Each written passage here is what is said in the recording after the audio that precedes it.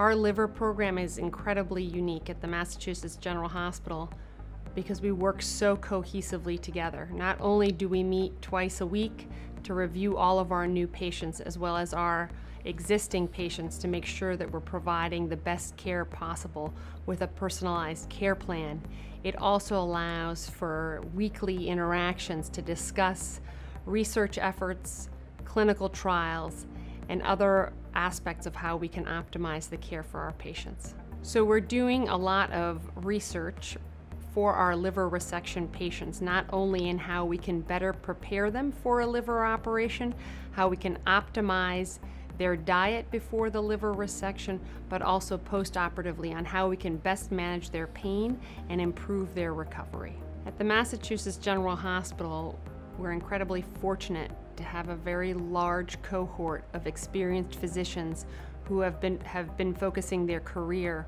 on managing patients with liver masses and liver problems as well as liver cancers.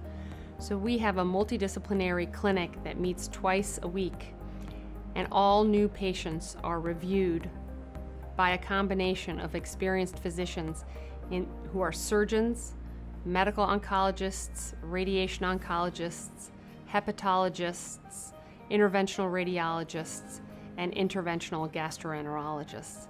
This allows us to put together a very comprehensive treatment plan for every single patient.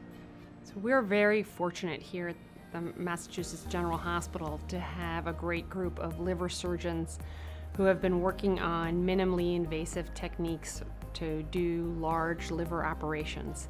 We started off doing small liver operations, but now we've done over 300 in total, with many being larger resections. This allows the patients to have smaller incisions, recover quicker, have less pain, and get to chemotherapy faster if they need additional chemotherapy after the operation.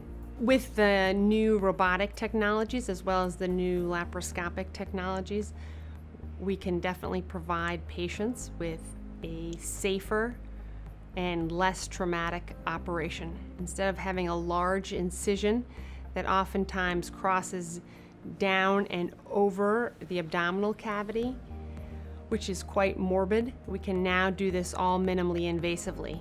By being able to help develop technology which has image fusion properties so that we can see the blood vessels and the bile ducts within the liver, because the liver is very different than many of the other operations where we can see the major blood vessels.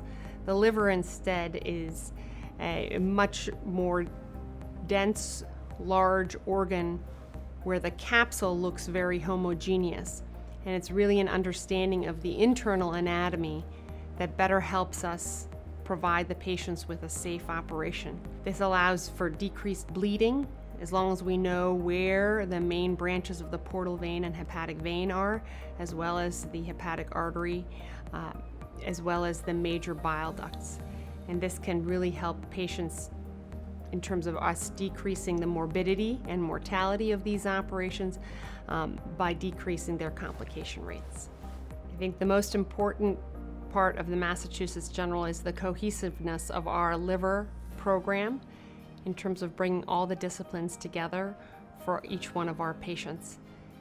The patients can have confidence that we are all looking at all of their imaging and their chart so that we can fully understand what the best treatment paradigm is.